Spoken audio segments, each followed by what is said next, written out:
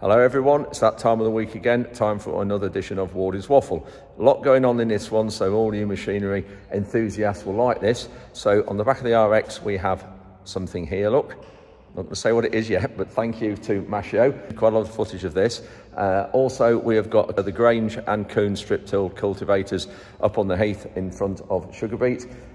Also, we have been planting sugar beet as well with the Amazon you saw in last week's video. Also, there's going to be an update on the NFU Red Tractor, the farm assurance meeting that we had in Lincolnshire this week. So a bit of an update on that. But I just want to start with the flood recovery fund. Huge uproar this week, and rightly so, because Henry and other farmers in that area who is under that 2,000 acres of water haven't qualified for the flood recovery fund.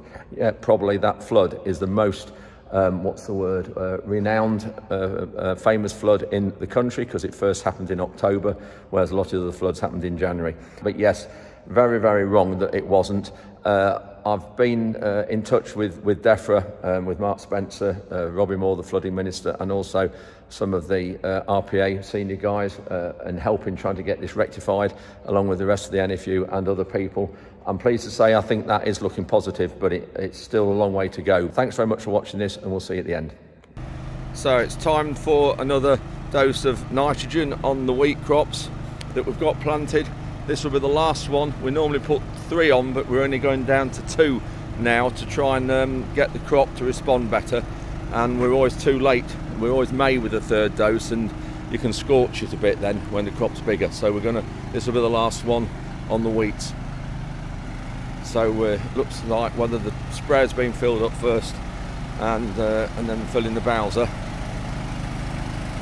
So those tanks hold 50,000 litres in each tank, and we can soon get some more from Omex if we need any. So Ruben's gone with the sprayer, and we put the pipe onto the bottom of the tank like that. Just put a can under it to catch the odd drip. That tank, you can see that tank's marked. It's full, that one was this morning. And then into the valve work here. It's a Honda engine, and it pumps, I think it's 1,000 litres a minute. That's what it pumps on 3-inch pipe work, which this Bowser's on.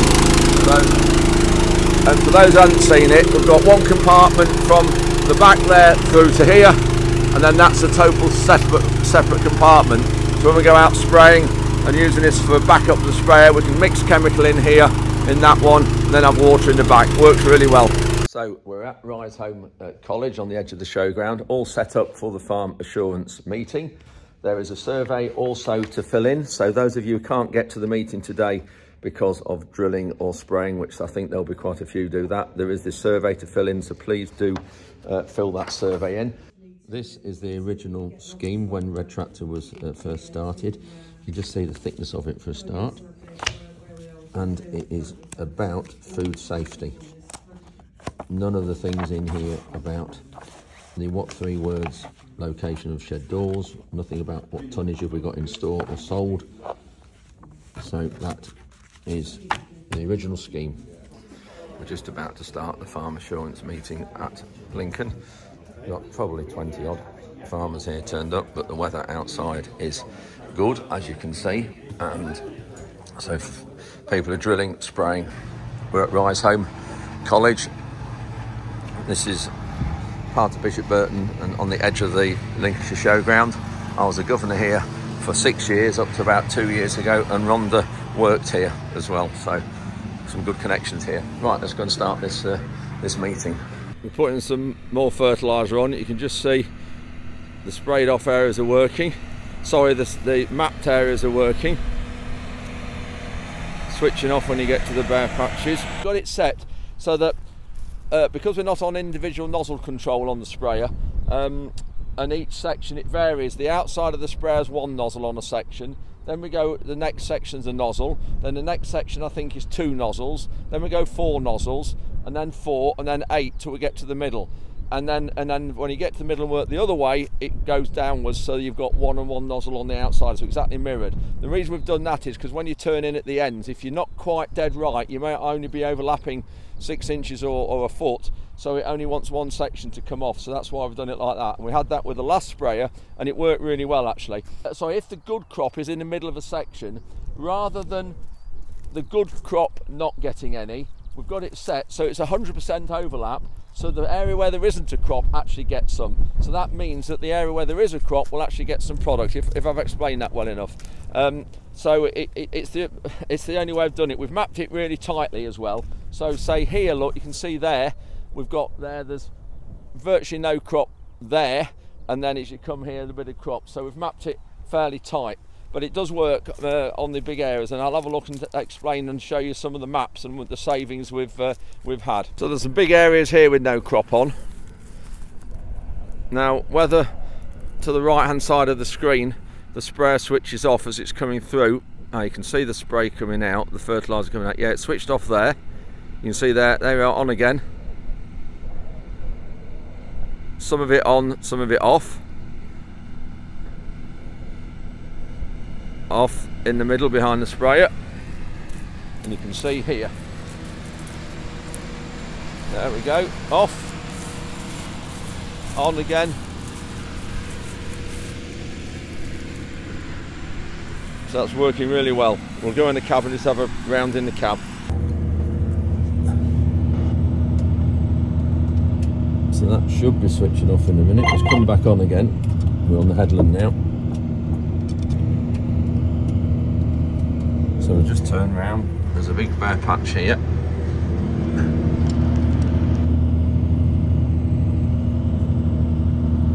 You see there bits switching on.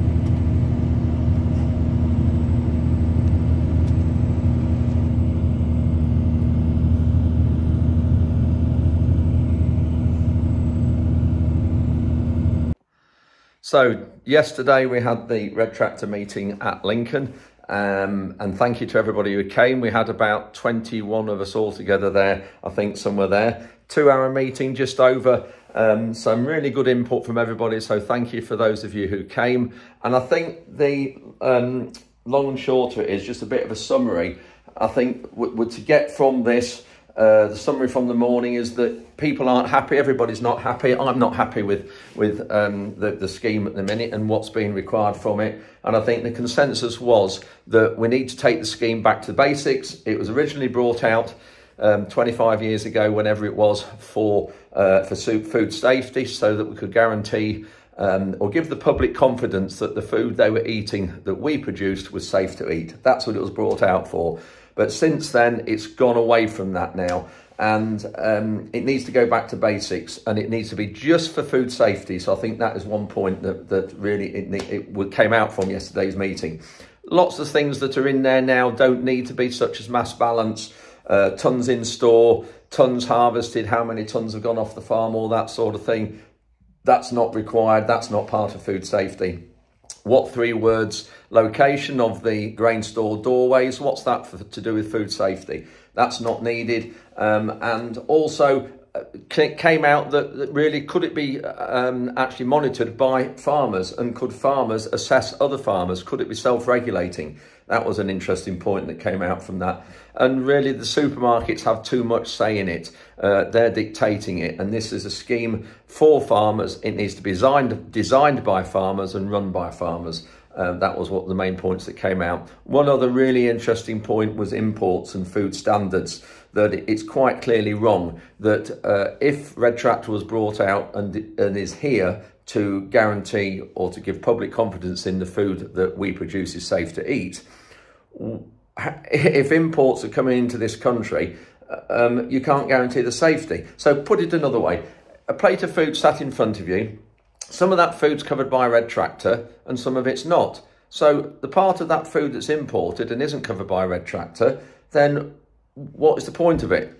What's the point of Red Tractor at all if you can't guarantee the whole plate you're eating is safe to eat? So I think that's where it's wrong, that imported grain and imported produce need to come under Red Tractor to make it a level playing field. I thought that was what most people were saying as well. So that's a bit of a resume, 2-hour meeting. Thank you for everybody coming. And I've had 2 days of Red Tractor because I have now just had my Red Tractor audit. And I've got, last year or two ago, I set up a folder. So I've got a Red Tractor folder, and naturally it's red in colour.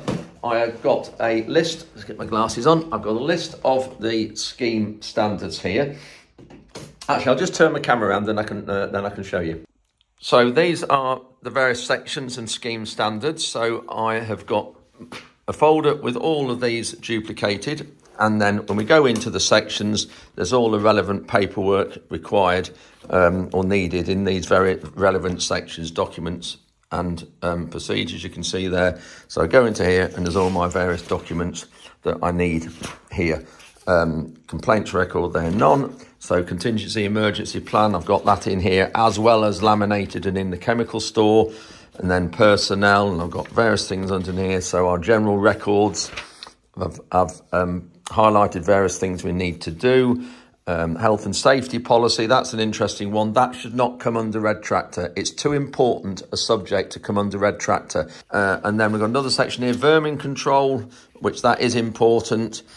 Soil management, yes, that's important, but we're doing it ourselves. Soil management is important for us, generally for the whole farm. Here's my map, my plan, soil management plan, that I can also use this for SFI. Here's another soil management plan that I've got showing potential overflooding of the river and things like that. This is a big section, this environment, impact, conservation and sustainability, integrated pest management, IPM, storage, various sections here under storage about temperatures, where we keep things, about monitoring drying equipment, and also cleaning forklifts and various things. We record it all in the Manitou, in the diary, in the yard, in the cab. We've had 2.5 hours here. And you note the biscuits. I always like to give the assessor a packet of biscuits. It just sets the meeting off on a good tone, and chocolate hobnobs are as good as anything. So, my audit's done. I've passed with no non-conformances, which is great, so that's good. It will get checked back to the office, apparently, according to the auditor, but that's fine. So that's nice to know, got it out the way with for another year. But just going back to the meeting yesterday, one of the things that people were saying was as well that really the scheme does not cause less work, because we still, with health and safety, we would still have an health and safety executive, so HSE visit. So just because we have it in Red Tractor doesn't stop that. So there's a duplication of lots of things here, and an Environment Agency inspections. We have to put certain things in the audit here to satisfy the Environment Agency, but that does not stop them still coming on farm and asking to look at certain things. So there's definitely duplication here, which I thought was the aim of some of these schemes, was not to have duplication. So the things that still need to be checked outside Red Tractor need taken out of Red Tractor, in my view, and everybody's view yesterday. Anyway, that's it for this, for looking at Red Tractor and looking at this whole meeting we had yesterday and my Red Tractor audit. And yeah, useful insight into Red Tractor. Those of you who aren't farmers who watch this channel and see the logo on packets, this is what it's all to do with food safety and things, but there's a lot more in it and it's unnecessary, some of it. But this is the type of audit we have to go through, so that sticker is on the food that you buy on the supermarket shelf. But also came up yesterday was the Union Jack, and it's quite clearly at the minute that there's a lot of food produce carries the Union Jack simply because it's put in a packet in this country. The contents of the packet are foreign, but they are allowed to put the Union Jack on it, and that is really, really wrong. That should not be allowed. Anyway, that's enough of me rambling and waffling on about Red Tractor and audits. Just thought you'd be interested to see what we've got, and I've passed for another year, which is great. So you can see we've got the Grange strip till machine behind. We've done a few rounds. Got the guys here from Ireland's Farm Machinery, and so Darryl here's from Ireland's, and they're the agents for this, and then Tom and Sam from Grange Machinery. So we'll have a look round it, bit and explain what it's doing, and we'll see it running. So I've got Sam alongside me from Grange. We're going to have a look at this machine, Sam. Just a quick run through of it. How wide is it? So we're on a 3 metre system today at 50 centimetre leg spacings. And the idea of this machine against a conventional cultivator is just to cultivate a strip ready to drill straight into. Yeah. at the same time as lifting the whole soil profile within the machine. Yeah, great, let's have a look at it. So you can see now, front disc, stabilising the machine there, the leg.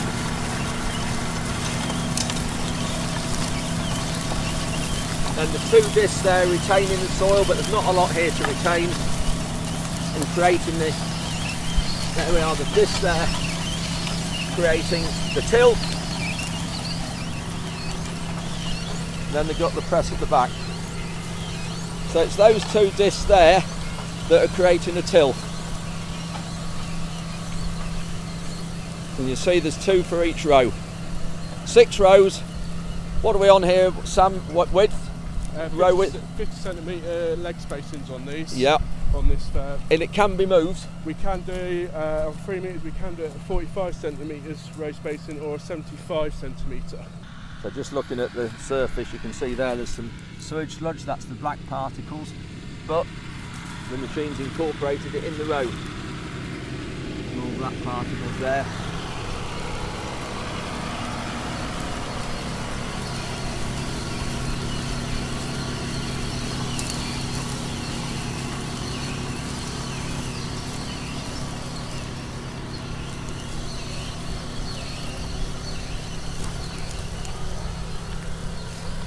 Doing a cracking job. We've got the Kuhn strip till machine here. I've got Tom from Farrell's and David from Kuhn. We're going to go through this machine, have a look at it, and the setting up of it and the components of it, then I'm going to see it running.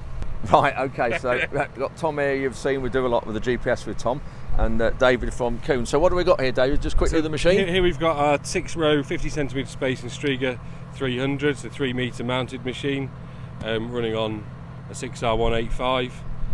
Can the rows be altered, the width of them? Manually, the rows can be altered, yeah. So whichever, from 45 centimetre up to sort of 80 centimetres. But these are set at 50. These are set at 50 at the moment for beat. So Tom's just slowed down for us, otherwise I'd need to be Linford Christie alongside him.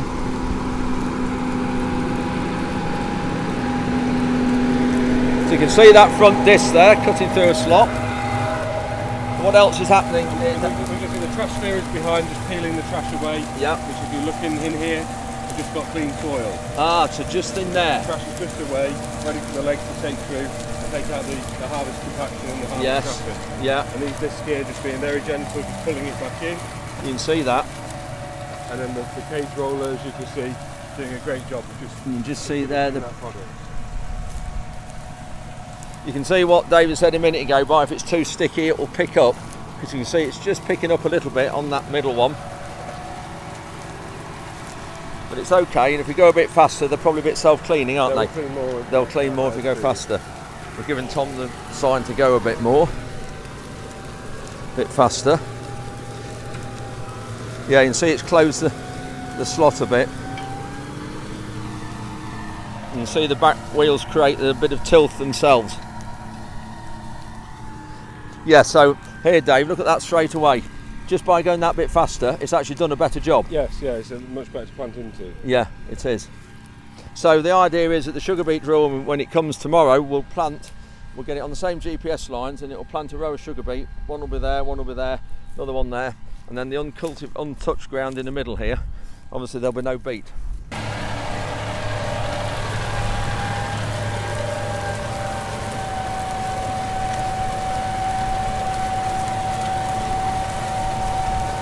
Doing a good job here. I like those rear cage wheels. You can just see they're creating a nice bit of tilt and breaking the top up.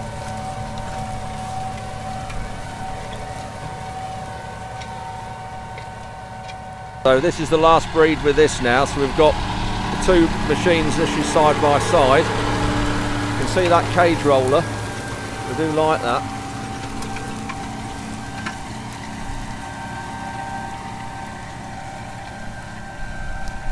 More of a ridged finish. This is the Grange, a little bit rougher area where the seed's going, whereas this is more flatter, and where the seed's going it's slightly finer soil, but at the minute it's too wet to drill at the minute because you can just see it's really sticky. Just walking back to the yard, you can just see here how badly it's soloed here. Look at the lumps it's pulled out for light heathland. It's just really not good. Hence the machinery we're going to be using, you'll see in a few minutes on this clip, we haven't used for over 20 years. While we've been trying the sugar beet strip till machines in the beet field, Ruben's finished fertilising and washed the sprayer, get liquid nitrogen off. But he was just saying the amount of soil in the wheel motors have come out. You can see down there from when he nearly got stuck in a couple of fields when we were spraying off. That's all come out, the wheel motor housings.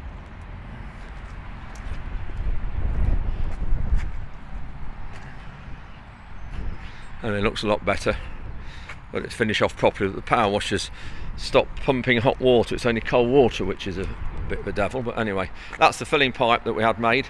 Brilliant actually. So connecting up to the Bowser, then we just uncouple it there when we finish with the fertiliser, and it's all hidden again under the cab.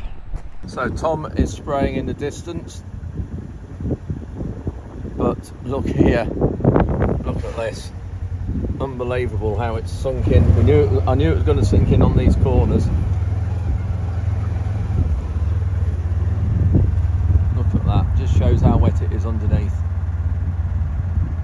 We are looking at maybe drilling this field in a couple of days, but looking at that just makes you wonder whether we're right or not. But this is only on the corners and the edges, it's like that. Anywhere that looks like this, you just know it's really soft, and that's the sort of effect you get.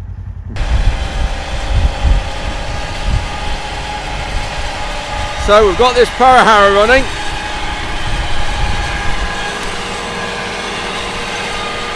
Thanks to Maschio. We haven't used one of these for about 21 years since we got culture presses and things, but I thought it was about the only machine that would work in here. When you see it there straight off the solo, it's actually quite rough. We'd normally drill sugar beet straight into that, but it's not good enough.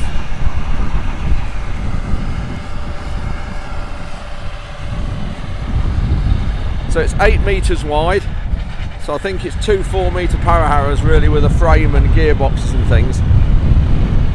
So we're up here at the Heath yard with the Amazon drill. That's the field we're going to be putting the sugar beet in, beet trials and things there. We're not using the front hopper here because we don't need companion crops or fertiliser here, but we will be using the front hopper when this drill comes back to drill our Capulet beans, the baked beans. But it's a different hopper, which Josh is at the back of Amazon just changing some bits on the drill. He'll talk us through it, but just show what we're doing now. We've had to change the seed selector wheels inside because it got the wrong crop. So what were these, Josh? What were these ones for? Maize ones. I'll just change over here. And then it's in here. It goes in there. Take our panel off. Yep. And then there's your seed selector wheel in there. So you, depending on which seed heart you're putting in it, or seed nine, whichever you call, you take it off. And then on there, there's the numbers on there which represent the holes in the disc. So you just got to swap them over, like so. Yeah. And then your seed nine here. There's a black little bit in here which you then twist around. And then just pull that off. So that's the new. That represents 34 holes around the circumference. Yeah. With a 2.2mm hole size. Yeah. And then the one what's in there previously was a 42.5, so 42 holes around the circumference with a 5mm hole size. Right. So sugar beet. It wants that one. Yeah, put blue disc in, slide around there, and then you twist your black bit in there. That's it. And then it holds it on. You've changed your seed selector wheel. Yeah. So when your seed has come round, it's then singling it off. So the seeds will actually stick to each of those holes with air pressure. Yeah, so it's an air pressurised system. So as you come round, your seed selector wheel, if there's any spare seed, it will then flick it back off. Yeah. To then allow your seed to drop down and go through your optic sensor. Yeah. And then drop down to the ground. Yeah, for your singling system. So then that clips back on there like so. And then these little bits in there, you then twist one there, and then twist one in there. So this is the seed we need for the field. There's 4 boxes in each. Here's the boxes. But these, we've got the trials we're going to do. That's one variety, got to be split between 12 rows. So what we've done is we've weighed one box out into 12 bags because there's 12 rows, 12 hoppers.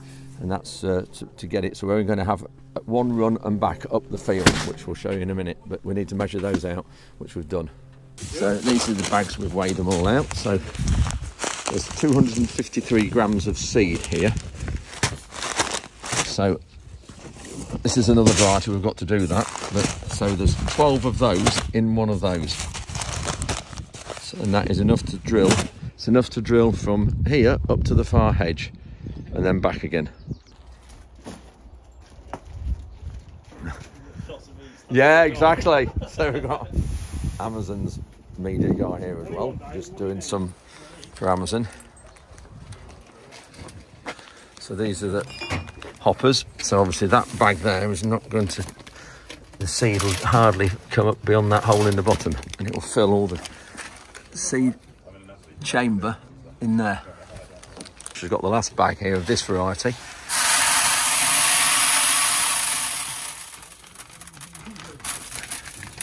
Look at that, it hasn't even come up with the hole.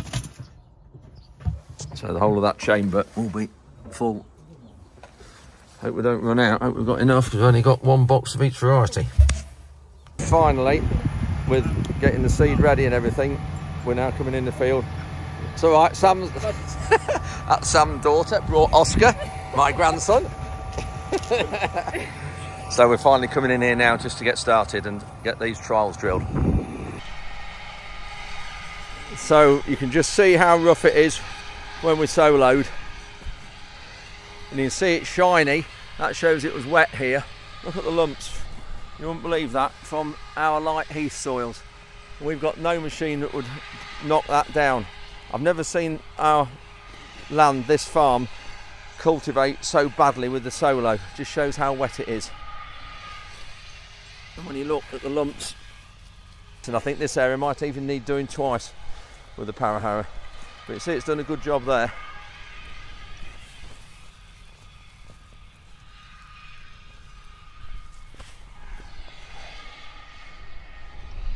For once we've got a bit of dust.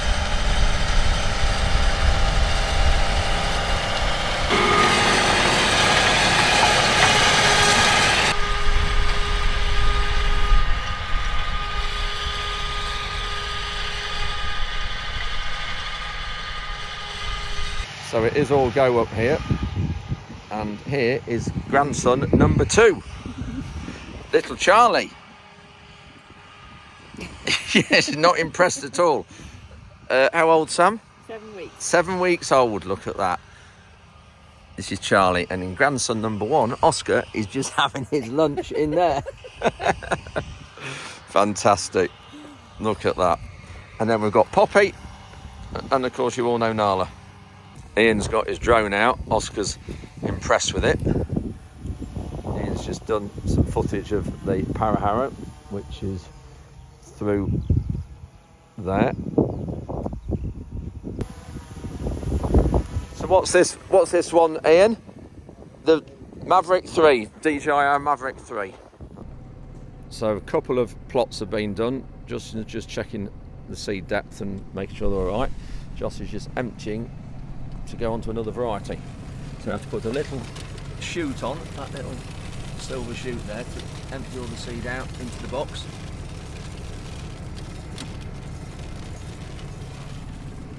And then we put another variety in and off we go. We can't have any seed contamination, so that's why we need to get every unit cleaned out properly. Looking for some seed now in the rows. So Oscar's helping us. So that's where the seed was. I can't get any further. Nala's helping as well, so we've got plenty of hands. It's always difficult. Oh, here we go, look. There we go, there's a seed. You see here? Yeah. So There, look, can you see that orange? There. So that's nicely in firm soil in the moisture. there should be another one. Another one, we're planting them 17 centimetres apart. Did you find it? Oh, well done. There we go, Oscar's found one. Yeah, there we go, Oscar, that's it. Right down there near your finger, that's it, perfect. That's pretty good. Yeah, that's what I normally do. Space a finger and a thumb out, and it's normally not far off. We need to do what, Oscar? Come along and fertiliser. Is that what we need? Yeah, what do you think we need to put on? I don't know. You don't know. So Josh is just priming the unit to make sure seed's coming out. So you press that electric switch, Just see the seed coming out. Just see it. There we go. There's a bit come on the floor. Some orange seeds there. So that shows the seeds got all the way through to the metering wheel in here. I'm just dropping through in the ground. You go a decent speed with this drill apparently.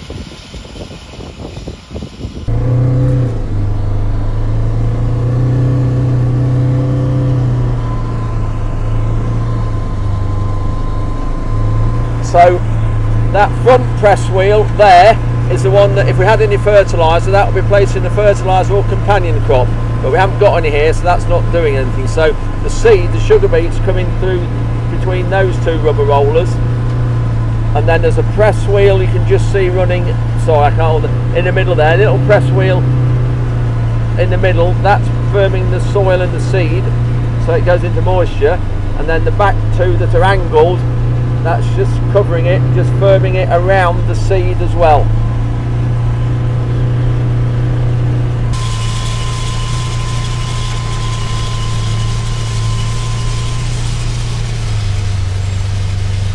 Emptied one variety and put another variety in, but just want to show you the different seed. You can see that is blue. So let me just get a little bit of that in there. You can see that seed is a different colour than this seed in the box there. So the reason is it's the seed coating and the seed dressing. This one has got what we call neonicotinoid seed treatment on, and this one is to help with virus yellows, which are carried by aphids and can actually ruin a crop and decimate the crop. And this saves us putting insecticide on the crop so much. This helps control the insecticide, or helps, sorry, control the aphids and the green fly, whereas that seed won't. And it's because this is trial seed given to us by KWS, and they have a job to get hold of neonic treated seed, whereas that is the treated seed. You can see it's a different colour, and that just shows the different seed treatments in those two boxes. So that's the last of the cultivated plots done. We're now on to the strip till plot.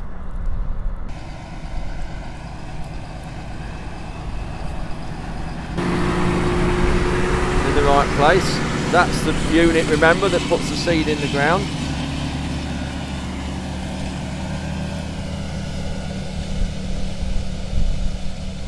You can see there the unit's right in the row, which is great.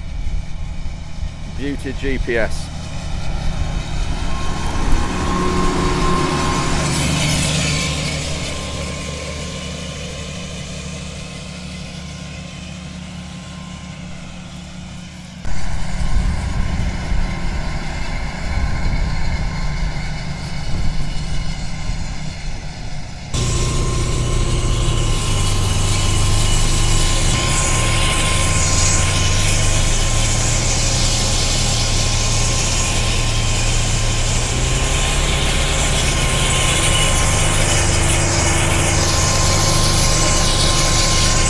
So that's the strip, or sorry, the trial's finished with the Amazon drill here for sugar beet, but it's this same drill, same machine's coming back to drill our Capulet beans. That's the baked beans. It's going to do all the 150 acres, and that'll be coming back in early to mid-May. So we'll get off now and take the Polaris back to the yard, and we're going to empty the seed drill out, and we're going to have a look at the para harrowing, and also we've got the seed dressers coming to dress some barley seed. That's it. Josh is heading off now, going to fill up with fuel. I think it's only right when you have demonstrations like this, you should provide fuel for the tractor, so he's going to fill up with fuel, and he's heading off to Stamford, and then you'll see that drill back here again in May sometime when we do the Capulet beans.